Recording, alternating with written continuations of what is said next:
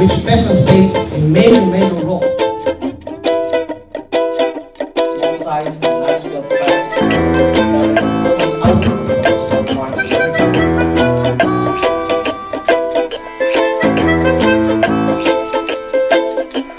Coming here to Rio basically to say that agroecology is the only way, is the only path that we can take to reach food sovereignty and to create an agriculture that is going to be able to face the challenges of the future, especially climate change, energy costs, and environmental degradation. What we need is a new agriculture that is going to be basically divorced from energy dependency, from petroleum dependency, an agriculture that's going to be biodiverse, resilient, and that is going to be able to produce food for all. And that agriculture is based on agroecology, which in itself is also based on the knowledge of traditional farmers that have been farming for centuries in the third world.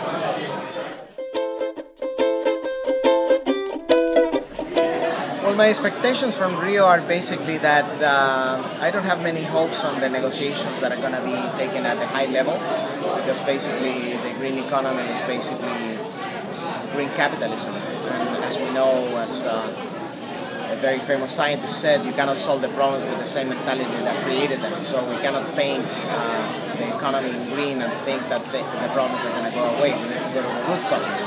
What I expect, however, is that the social movements and the NGOs and the scientists that are committed with a new paradigm, with a new economic system that is going to be more socially just, ecologically sound, and economically viable, are going to come together and come up with an agenda that they're going to implement in the next 20 years in an urgently manner, given that the planet doesn't have much time in order to reach the tipping point.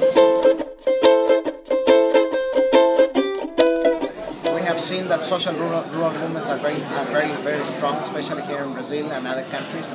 So I think that what we need to do is civil society as a whole needs to basically support the cause of the social rural movements and help them and support them all the way, because these problems are going to be solved through social struggles that are going to be given and that are going to take place in the future. And the more the agroecological movement is united, the stronger we will be in order to come up with a new model.